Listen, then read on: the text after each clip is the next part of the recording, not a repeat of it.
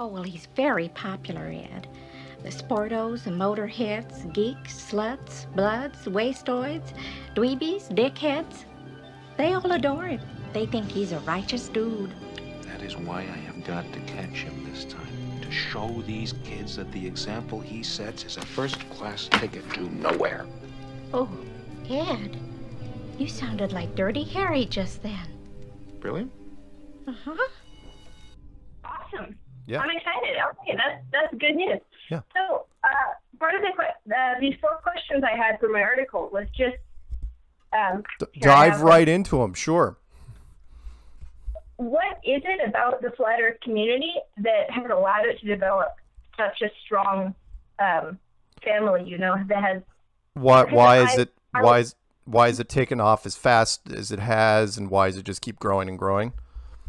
Growing, and why are people so satisfied with the community?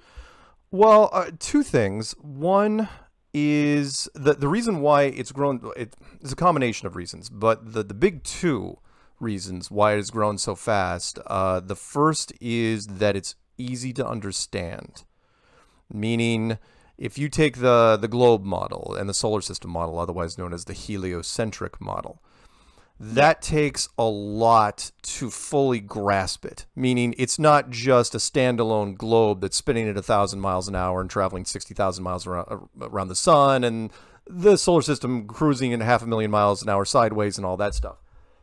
What it's doing, you also have to account a lot of geometry, a lot of trig, a lot of calculus, and then get into quantum physics and all that other fun stuff. Whereas the flat Earth is extremely easy to get your head around. I mean, you're just in a building, a planetary. You think it reflects people's experiences, right?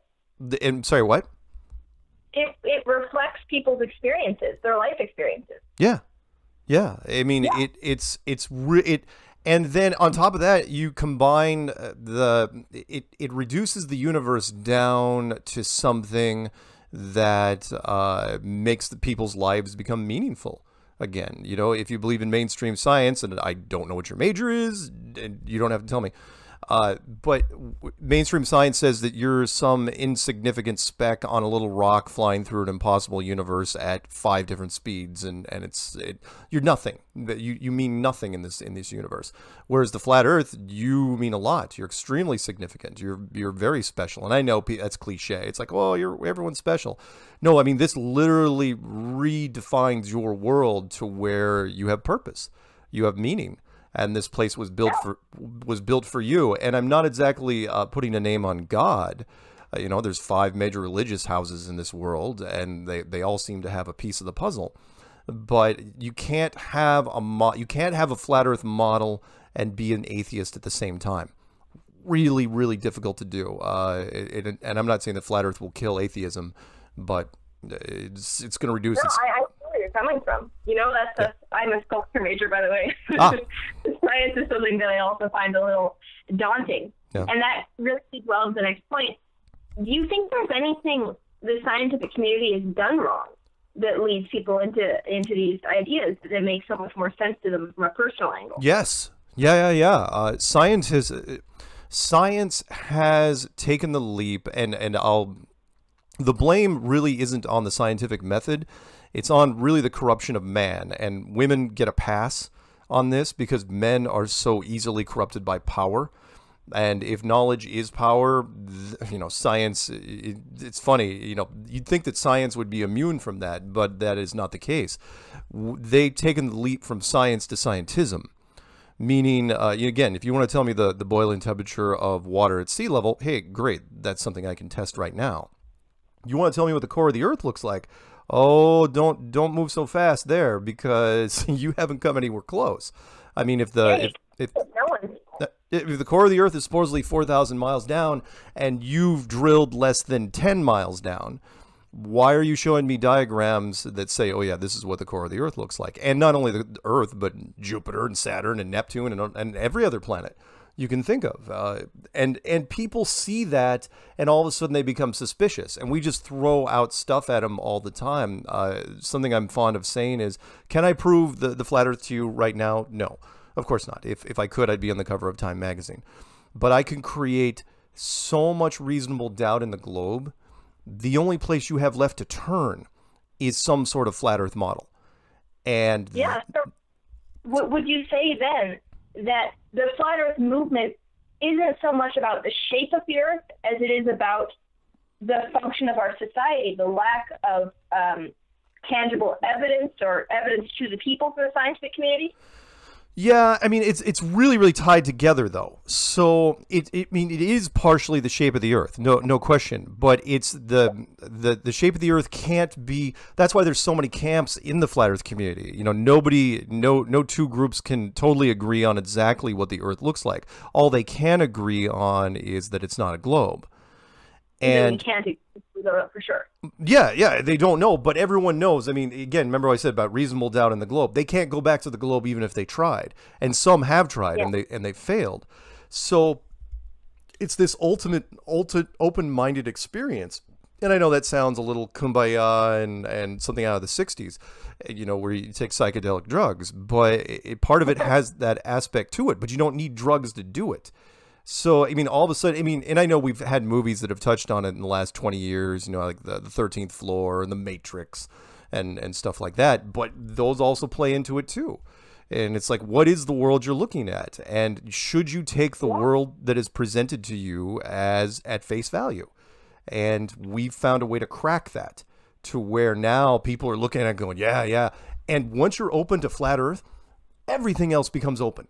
You know, you start, I mean, it's, again, something I'm fond of saying. I say, do your research and question everything. And now people are questioning things they never, ever would have thought they would have. And most of it's because of flat Earth. That's, wow. Yeah. So I guess you could say that there's this, I've heard it said as compartmentalization. There's a gatekeeping for the scientific community so the flat Earth would have something to offer that the scientific community would not. The scientific community is so regimented, and I shouldn't pick on them too much because, you know, it's part of the educational system, of course. But what happens is that, you know, nowadays it's become like anything. It's become so specialized and so refined that they won't even address this because of the peer pressure in their communities. Meaning, you know, when you get your master's degree or higher in any of the physical sciences, you automatically be part of its own community, and you don't want to be ostracized from that community by questioning anything within it. So we have just a devil of a time trying to get anyone to debate us because you don't want to be that scientific member that, no, of course, they'll make statements away from us, but you don't want to be that scientific member that goes up against flat Earth and doesn't knock them out, to use a boxing reference, in the first round, because that's what you should be able to do, right? I mean, flat Earth has been shut down for at least 500 years. So science should be able to come in and just I'm sorry, say it again. So you're saying it should be that easy, but it really isn't. It should be that easy, and it isn't. A perfect example would be something I ran into last year, where there was a physicist from Georgetown University. He was supposed to debate me, and it was not my idea. It was a German television team, and they said, okay, we will do this to where you guys aren't talking to each other directly. What you're going to do is you're going to record 5 questions on video. We will send him that video. He will record his responses, and we'll just be the messenger back and forth. And they said, you start. You come up with 5 questions. And so I came up with 5 relatively simple questions for him, sent it off, and that was it. He folded like a card table, and the debate never, ever happened. And that sort of thing occurs from time to time with us. We just cannot get anyone from the flat, because they know, because science is so specialized that they don't, they can't step out, even if they wanted to. They can't step out of their own boundaries, out of the lines, to address us on other points. And we hit them with a shotgun pattern approach. You know, we hit them with, I don't know, 15 different facets. And yeah, they might be able to address 2 or 3 of them. But if you have the other 9, 10, whatever it is, lying out there, what do you think the public's going to do? The public's going to all of a sudden look at science like, why can't you address these things? And so, yeah, they have a really, really horrible time with it. So what do you think, besides the despecialization and actually making outreach, what could science do better to accommodate everyone? Well, I know what they could do better, but they won't do it. Which is, and I've said this now several times because look, I like a fair fight, and we're crushing them right now. Which is, they've made science not accessible to the common man. Meaning, back in the day, I know this is before your time, but you ever heard of a thing called Schoolhouse Rock? Remember that? Yeah, I love Schoolhouse Rock. Perfect, Schoolhouse Rock. Schoolhouse Rock was a trick of the education system. Not necessarily science, but the education system to trick kids into learning by entertaining them while giving them lessons. And that and that was like in the 70s, right? 70s and early 80s. And then that dropped off. And of course, it's in syndication. But they really stopped doing that. They stopped making science easy.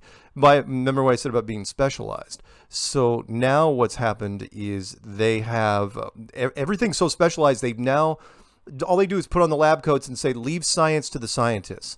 Leave science to the nerds. You know, Revenge of the Nerds was an interesting movie because there was only one nerd house. Right? And the rest of the houses were everybody else. So what does that tell you? It means that, you know, things have never changed, which is the people that, again, no offense if you're part of these, the people that were part of the math club and the chess club and the audiovisual club and all these other fringe clubs were such a minority. They were the ones that ended up doing the research out there. And when they did... think that the minority helps in accomplishing that research goal? Say it one more time.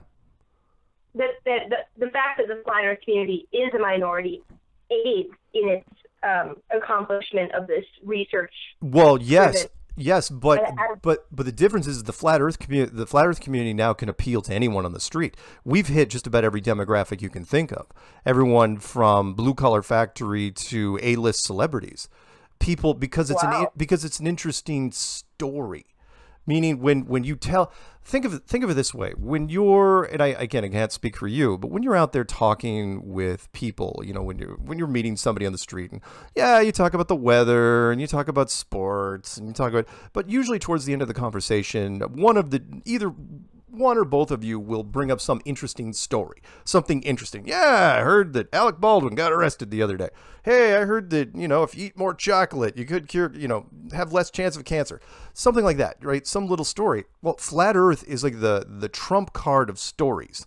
It's like, oh yeah, by the way, I saw this thing on the internet. Earth might actually be flat.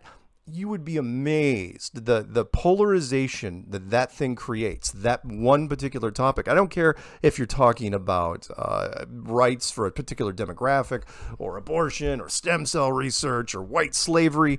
Take your pick. Nothing is as polarizing as flat Earth. And so we can get into areas now, and we have been for 3 years, that I never would have really thought possible. And the documentary, which you're going to end up seeing here, I've gone to several film festivals. You know, this was like the first documentary that was made by an LA team, and we did 22 film festivals in 7 countries. And the festival showings that I went to, different parts of the country and Canada, it all ended up the same way, which is you had, you know, most of the audience was not flat earthers. By the end of that film, hands were up. You know, question and answer period. People were just had question after question after question, because all of a sudden, you know, after the first 30 minutes, they realized, wait a minute, this is serious. This is something that's actually spreading out there, kind of like what you ran into. If you don't mind me asking, by the way, how did you run into me? Okay, so I'm taking a class that's linked with an astronomy class. It's a writing class. And we were thinking about alternative approaches to skepticism. Yeah. And the topic of flat earthers came up, and people wanted to write about it. And so I learned through a number of online sources that your videos, Flat Earth Clues, are some of the most widely respected and accepted sources within the flat Earth community. Gotcha. And I watched them, and they were so different in their nature from a lot of other formal scientific documentaries that I was fascinated. I was wondering, what is it about these videos that makes them so popular, that makes them so easy to listen to, that makes them so easy to process and so intriguing to people? Because they are very popular. Well, and thank you for that. Thank you for that. it was kind of a mystery to me when, you know, when I put them out, and again, you'll find out when you listen to the documentary. When I put them out, I honestly didn't know what the reception might be. It was like turning in a blue book, right? That you thought you would ace. You thought it's like, oh, I got it, but there's some nagging feeling in the back of your head going, man, what if I messed up? But I had spent the better part of 9 months sitting on this thing and mulling over just about every question I would ask myself. It was like, you know, when you play chess against yourself, you keep turning the board around and around and around. And I'm going, okay, I think I've got it. And so when I made the video, it was more of a question to the internet hive mind. It's like, without asking the question, it was, okay, I can't prove the globe anymore. Tell me how I'm wrong. And here's what I have. Here's my evidence. And you know, left my phone number out there and my email. Honestly thought that in the first couple months I would get somebody that would call me and shut the whole thing down. Some academic would say, okay, here's where you went wrong. This is absolutely not, this particular thing is absolutely not correct. You can just shut down your YouTube channel and go home.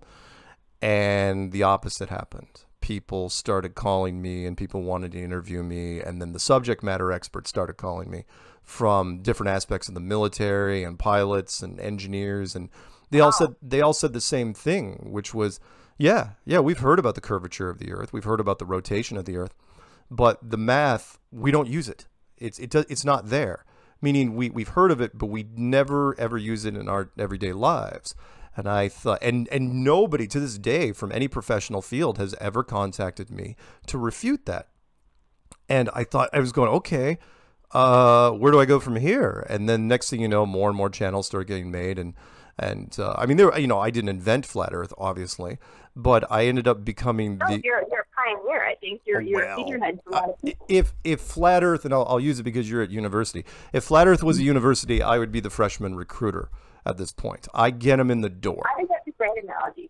So you were talking before about the common man and how, again, no one does the math in their daily life. That's why if you ask the average person to prove that the Earth is a globe, they might struggle for a little bit to explain because we don't know that. So what is it about your video and its production that makes? I know that you have a very conversational tone. There's a lot of graphics and memes and things throughout it.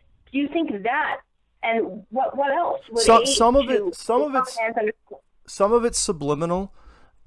Some of it is my delivery. I was trained in I did high-level, high-stress customer service for the better part of 20 years. And that was what I did for time and attendance software out in Boulder, Colorado. And when I was doing that, you know, you got used to calming people down and delivering something that's like, okay, we got this. Don't worry, the sun's going to come up tomorrow. Here's what we have to do. And that particular tone kind of carried over with me. And it didn't matter what topic it was. You learned that no matter what you were dealing with, all you had to do was address it calmly, rationally, and, you know, with conviction. And I'm a big believer. I have conviction in things that I believe in. Like, you know, you say, oh, you should have done sales. Like, no. I can't sell you snake oil. But I can sell you something I really, really believe in. You ask me to endorse this particular product or this particular product, I've got to actually use it for me to endorse it. And so when I finally got into flat Earth, I absolutely, positively believe it.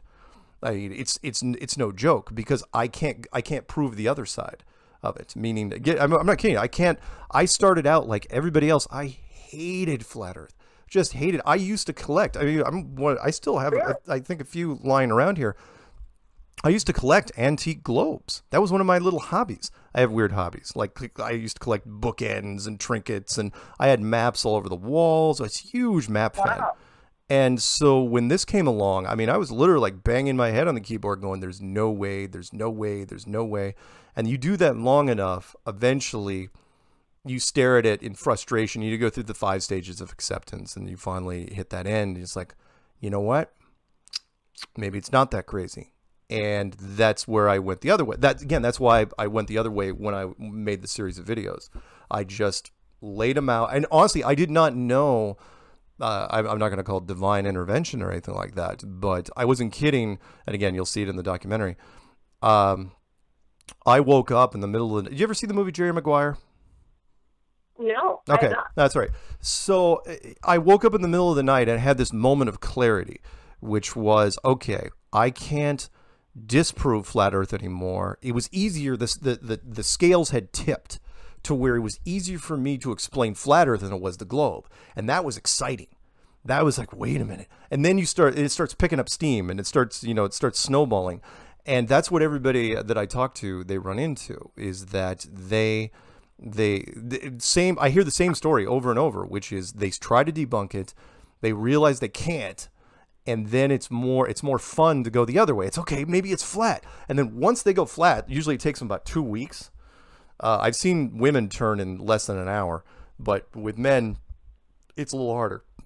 After about 2 weeks, they flip, and then they it's like they try to tell other people, and it spreads like a virus, which is really strange, but it's true. So what could the scientific community learn from the style of your videos, which are so different from a lot of, if you look up documentaries about why the Earth is round, it's got a very different format from your video. But I can give you ammunition. I mean, I don't mind saying it because I've tried to tell the scientific community this anyway, and that is, you've got to remember who you're talking to on the streets. Meaning you, and I'm not using the word dumb it down because I think that's somewhat insulting. People are smart. People know a lot of stuff, but we've given them so much junk food media, for lack of a better term, that they're memorizing all the stuff that's entertainment based. So if you ask somebody on around campus right now, it's like, okay, name me 6 quarterbacks with decent ratings. Tell me who the top 5 finalists on The Voice. Tell me who the Kardashians are married to. You can give them pop culture references all day long, and they'll get that. Why did they memorize those things instead of scientific facts or scientific theories? And that's because, well, people, they don't want to learn, they want to be entertained. And that's what science has forgotten. Science now is more boring than ever. And so they've lost their audience. And I'll give you a perfect example. More abstract. I'll give you a perfect example of this, which is, I knew that flat Earth was going to take off like a forest fire after the curvature of the Earth was brought into play around the end of 2015, which was this. If I ask, I won't tell you because you may know, but I didn't address this in the videos. If I go to the average person and I say, just pull anybody off the street, and you can do this with anybody in campus, and I say, okay, the curvature of the Earth, you could ask them what it is, they're not going to know. But if you tell them, you say your curvature of the Earth is 8 inches per mile, and they're totally getting that, right? They're like, yeah, I'm totally on board with this, man. Then I go, squared. They all glaze over. They have no idea what that means. You may not even know exactly what that means. What it means, I can't imagine that. It's 8 inches per mile, which is, take whatever the distance is, like say it's 5 miles, right? That's 5 times 5 is 25 times 8 inches. And the same thing, 10 miles, 10 times 10, and 20 miles, 20 times 20, times 8. And you just goes more and more and more and more. And because it's got to be squared, because if it's a sphere, then it's going to eventually go vertical. It can't be just 8 inches per mile, because that's a slope. That's just stairs. Stairs is like 1 foot per step. So if people don't, you're saying, okay, where are you going with this? My point is that that's basic algebra, right? That's not even really hard algebra. If 99% of the people walking on the sidewalks don't know that, then how in the world is science going to be able to defend the globe with geometry and trig and calculus and, God forbid, quantum physics? They aren't. They can't.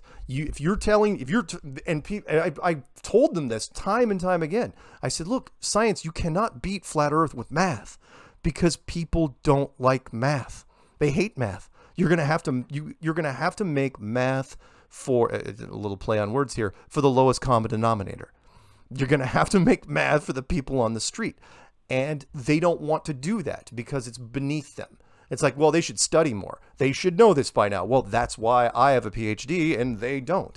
It's like, yeah, but we're the ones that are grabbing those people. We're grabbing them in by the... decides the truth.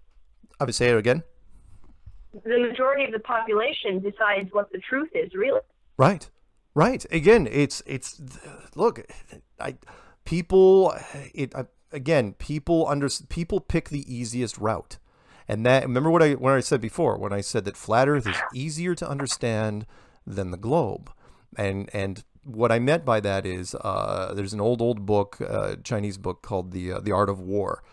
And there's a great little passage in there, probably one of the only things I ever took from that book, which is people are like water. They will always take the path of least resistance, always. And that's kind of a nice way of saying that people are lazy. And they are.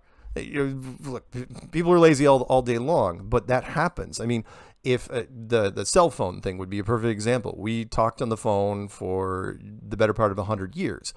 And then all of a sudden you gave people the ability to text. Now, is texting physically easier than hitting one button and calling people on speed dial? No, it's not. But it's emotionally easier by a long shot. You know, people have entire relationships based on what they're texting to each other on the phone. The point is people took that route because it's easier. People are taking flat Earth because it's easier. Even though, and your video is so popular because in a way it's familiar. I remember in Flat Earth introduction, you say, let's have a Men in Black history lesson, right? That's something people know. Right. I'm a huge believer in pop culture references. People know, I mean, how many, good Lord. I mean, everybody uses movie quotes and television quotes all day long when they're talking to everybody nowadays, or some sort of meme or something they saw on YouTube. It's all about pop culture references. And so I throw those in every once in a while, but they're relevant. I don't throw them in just because I think they're clever. It's because just about everything, sorry, siren in the background. Just about everything you can think of now has been said in some sort of media. There's an old saying, which is there's nothing new under the sun. And that's true. And when I have conversations with people, and as they're talking to me, they're saying things, and I'm going, yep, that movie, that television show, that movie. You know, I've absorbed probably way too much at this point. Sorry. Anyway, go ahead. I ramble. Oh, no, I think you have some great points. And so I'm wondering, if science wanted to compete with your pop culture references and how would they do that? Could they do that? Could, for example, I don't know, PBS, Eon, use those types of familiar pop icons? Sure. They bring it to people. They could, but it would take. But who exactly is going to do it? Like, for example, not that I want to give the guy credit because it wasn't his idea, which was look at the two biggest science icons in the United States. One is Neil deGrasse Tyson. Who really, I mean, he's more of a stand-up act than anything else. He just goes around to various universities and he goes on stage and he talks about stuff. And he's basically, I'll pick on him a little bit here. I call him the Jack in the Box of science. You just crank up the handle and he pops out and says, space is amazing. That's all he does. Bill Nye was the closest thing that science ever had to getting a sort of a foothold, and he actually did pretty well. I mean, considering the guy only had a bachelor's degree in mechanical. He did a little skit up in Seattle called The Science Guy, and then Disney decided to franchise it and ran it for I think 5 years, maybe 6, and then it was syndicated. And so now Bill Nye is invited to a lot of things, and he's an advisor to a lot of things, but it's pretty dated. And he only talks about so many topics. And I know he's got a new show on Netflix called Bill Nye Saves the World, but honestly, it's more politically motivated than anything else. Had mixed ratings. The what? It's had very mixed ratings. Very mixed ratings, yes. Well, I mean, they're introducing topics that don't really have much to do with straight up science, and I don't want to be offensive to anybody. But anyway, so you'd have to create a whole, you want the competition, what science have to do? You'd have to create a whole new battery of shows along those lines. And you'd have to create brand new scientific icon people to go along with them. And that is no small task because one, who's going to be the people that you're going to build up into these icons, because now there's so much media. there's such a huge amount of choices of media that's out there between television and movies and internet and just oh my, I mean, social media alone has lifetimes worth of content out there. So you're going to have to try to break into that market again. Plus, you're going to have to agree on exactly the messages you're pushing, and then who's going to pay for it? You know, who's going to be backing this thing? The closest thing they have right now, honestly, their last line of defense at the moment is NASA.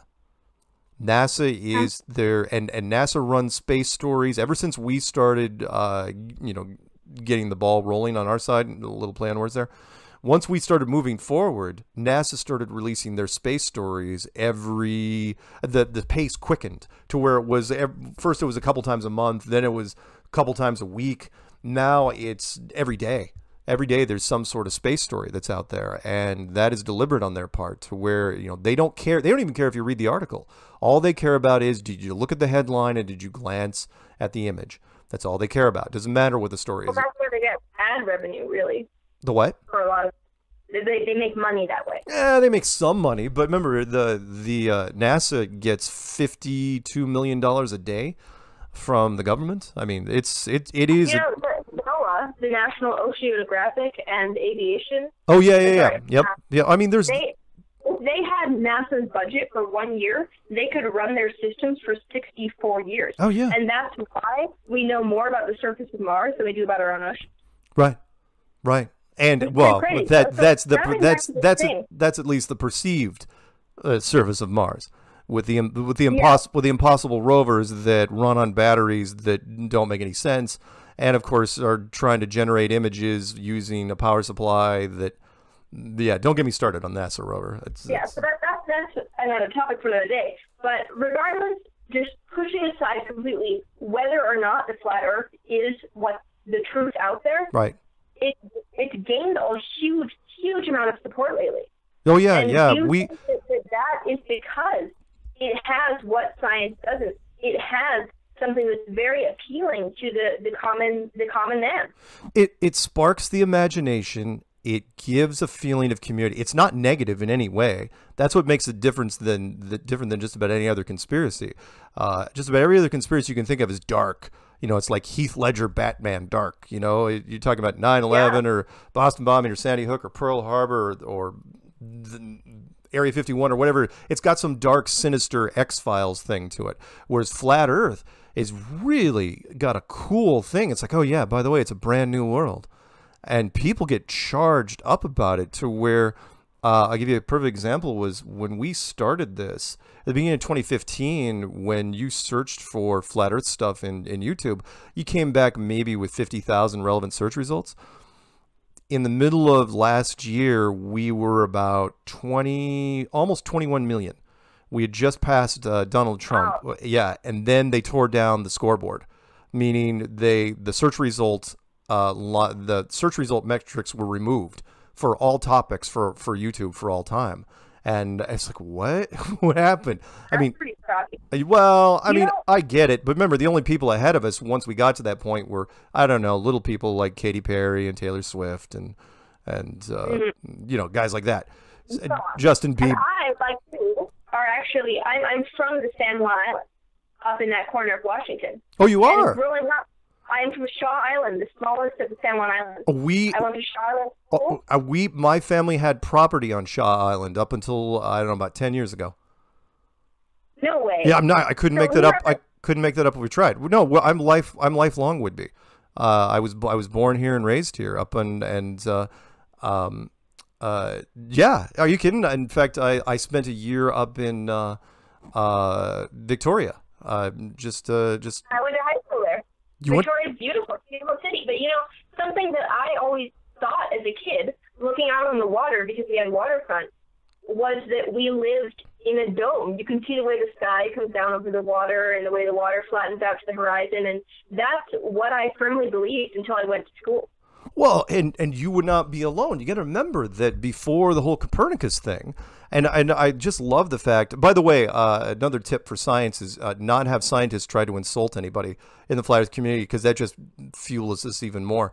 So when Brian Cox, you've heard of him, When Brian Cox from the UK, you know, the British version of Neil deGrasse Tyson, when he came out last year and said that flat Earth was actually a myth, that nobody ever believed in flat Earth. It was just one of those things that have been passed down. It's like, what are you talking about? You mean, I mean, other than the Inca and the Mayan and the Hopi and the Hebrew and the Egyptian and the Norse, and just about everybody thought that one point that, because that, again, that's what you see, which is, you know, if you're looking up, the question is when you're looking up at night, and especially if you look at time lapse, that's when it really freaks you out.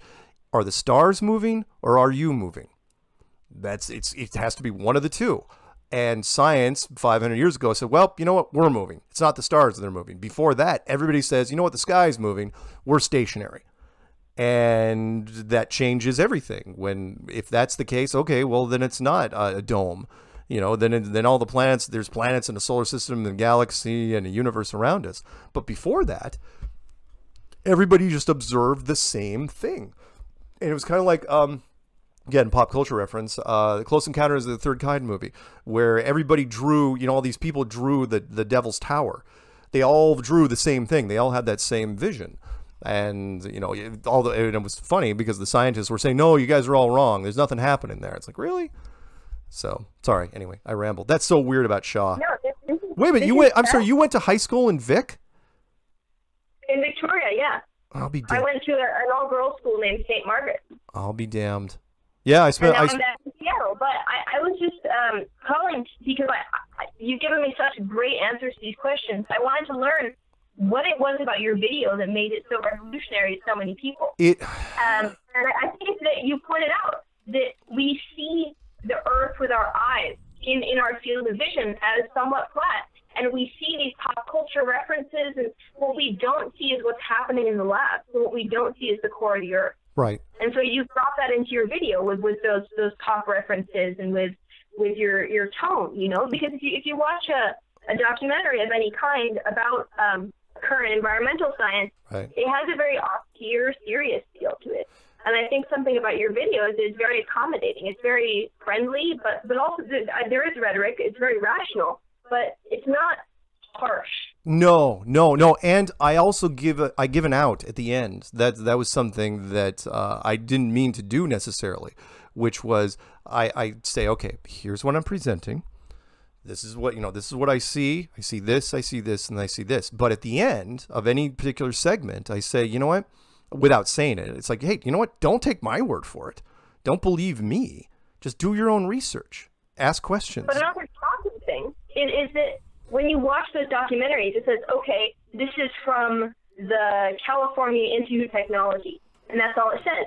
At the end of your video, it says, this is who I am. If you have any questions, call me. Right. I was floored. I thought, wow, this is someone who's actually willing to talk about it, because, you know, if you really want to know when you watch a scientific documentary, it's very, very hard to reach those people. You're absolutely right. And, well, especially on the internet. It's weird. They call it the social media, but there's a lot of aspects that aren't very social at all. People, you know, hide behind names and avatars. But with me, I honestly wanted to have questions answered as much as the next guy. I wanted a dialogue. I wanted to know. I took my research about as far as I could in those first 9 months. And then I was really just asking everybody. It's like, okay, what else you got out there? You know, what else is, and what was strange was people were calling me up and saying, this is where it just floored me. They were calling up and saying, heck, not only do I believe in what you say, I got a whole nother set of things you should look at. And the first thing, like, if you, the clues, you know, I'm not going to take credit for this. The clues never talked about anyone going to the beach and looking at the horizon with digital cameras. And that was the first thing people started doing. People started going to the beach in droves and using HD technology with digital zoom and started cranking in on boats. And then they started calling me up going, no, dude, there's no curve at all. There isn't a stitch of curve. I mean, yeah, of course, you know, there's valleys and mountains and stuff like that. But when you look over the water, there's no curve. And I'm going, really? They go, yeah, look at this video. And then people started making more and more videos, and they started bringing lasers out and using drones. And it's like, really? And so, yeah, people kept, again, that's the university analogy, where people just started branching off and doing all these different things. People started attacking NASA way more than in different aspects I never would have thought of. And so I guess if you're in the scientific community, Neil deGrasse Tyson has to be your spokesperson. No one else is allowed to go and talk to professionals. If you're a flat earther, do you think you get to become the professional on what you believe? Do you think that's part of the appeal? Part of it, yeah. It's a system. It's weird because people say it. Some people, well, in the beginning, people say there's no leaders in flat Earth, and that's not true. I mean, this is not Occupy Wall Street, right? But what it's interesting is based on merit, meaning if you make content, so if you get inspired by flat Earth, and I've seen it time and time and time again, it's really cool to watch. People will say, you know what, I'm going to make a series of videos. And not necessarily based on my stuff. I'm going to make a series of videos. And they put it out on their channel, and all of a sudden they get 1,000, 5,000, 10,000, 20,000, and so on subscribers. And all of a sudden they start moving up in the ranks. And people see that. I mean, like one of the big channels out there, Jaronism, he was fond of saying that when he watched my stuff, and he knew that I was making, the videos with a really simple editor. He goes, well, heck, if that guy can make them, I can absolutely make this. And his channel, I think, is twice as big as mine. And he does all these live streams, and inspiration sparks other inspiration. And so people, the hype, the flat Earth message just keeps getting refueled and kept getting sucked back into the engine, to where the engine just keeps getting bigger and bigger. And people go ahead. That type of editor you use, that very basic editor, is another thing that contributes, because people say, I could do this myself. This person did it themselves. Oh yeah. I can produce them. The very high production kind of makes you wonder. There's so many people behind it. There's so many things you don't know that are going on. Right. What else how could they alter your perception of it? When you have that extremely simple form in your video, do you think that is something that makes people want to believe you? Yes. You're right. There's just enough polish on it that it doesn't come off as clunky. But at the same time, it doesn't come off as a $150 million Hollywood movie. It comes off as like an indie movie, where you can tell, it's like, you can tell he was on a budget, but the movie still was pretty cool. Everyone knows their favorite indie movies that didn't cost much to make, but they were still really cool. It still comes down to, some of the best movies still come down to the story. And, it's not about necessarily the effects. Oh, yeah, I mean, I could have spent some time and thrown a whole bunch of flashy things and subcontracted out some of the work and done stuff, but there was no need. The whole point was the message, and that was the best part, because flat Earth is something that can even jump, and I've seen it, again, time and time, where it jumps outside of the internet, where people are the street activism has nothing. People are doing street activism for flat Earth. They're not holding up tablets. They're just telling the story. When you get to that far, when you're just telling word of mouth, like physically, then you're talking about something that's millennia traditional old. Meaning, when people used to trade stories over campfires. That's where flat Earth. I mean, you could shut down the internet today, and flat Earth is still going. Which is weird, so when Google came out just a couple days ago and said that they were going to try to curb our enthusiasm by not recommending some of our videos that much, honestly, when I saw it, it's like, yeah, well, thanks for that, but you gave us a 3-year head start, so you're not going to be, we're not going anywhere. Yeah. Thank you so much. Oh, really? No worries at all. I feel so fortunate. I'm writing this article about flat earthers. Everyone is in my class. But just that I've been able to reach you, there's this transparency that, again, I think the scientific community needs to work on. So I can say in my paper, not only am writing this paper from research, I contacted the guy, the man. And I have this firsthand... Every once in a while, believe it or not, I don't answer a lot of my phone calls, but I try to answer, especially from students. Like, for example, on Tuesday I'm doing UC Irvine down in California, and when a university student calls me, I generally will call them back because I think that's really important. And if you want to look up two things, but I know you don't want to stay on too long. Two things you want to look up. One would be, because this is really relevant to whatever you're doing, and that is look up the u.gov survey.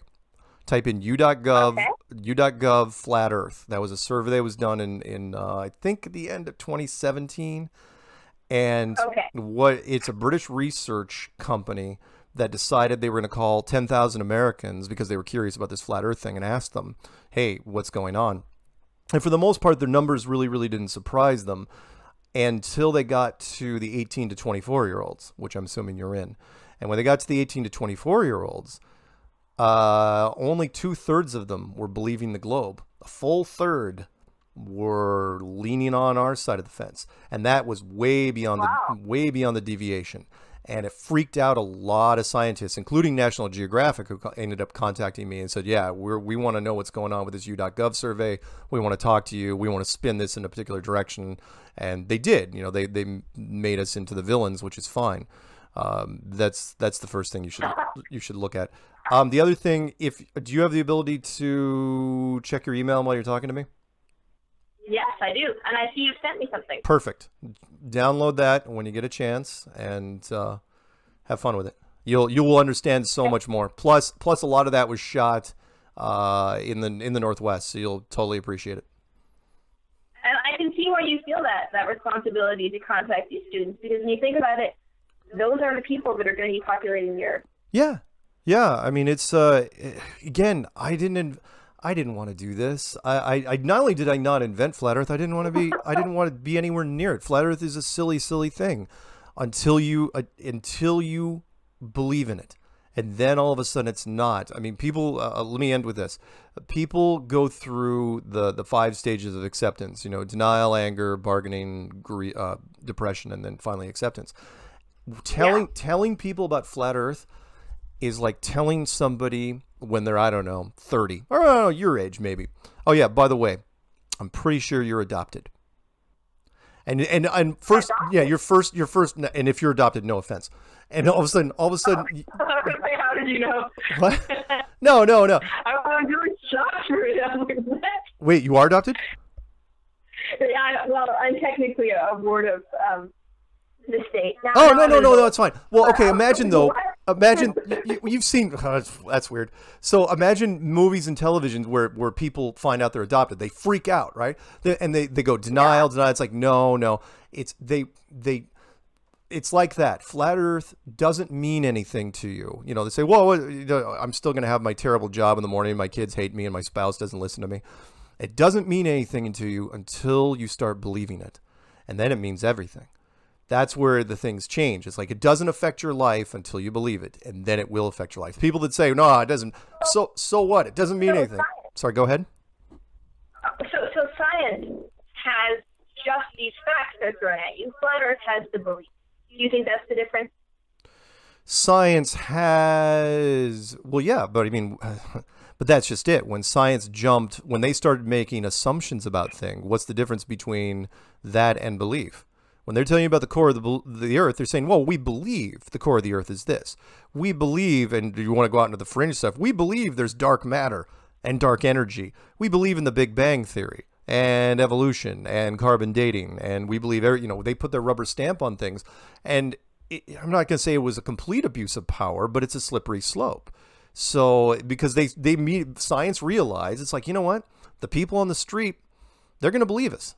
They're gonna believe in the lab coats. They're gonna believe us. So why don't we? Let's just take some liberties here and there. They created really their own religion, which is ironic since there's such odds with normal religions. What's the difference between a scientific theory and a religious theory? Not that much. So anyway. So, thank you again. Thank you so much. Oh yeah. If you need anything else, let me know. If you need any resources, if you want me to point you in any directions, or if you need anyone else to talk to, just buzz me and I'll see what I can do. Thank you. I'll definitely let you know. And good luck in California this Tuesday. Oh, thank you. Thank you very much. All right. I'll see you later. Okay. Bye-bye. Bye-bye.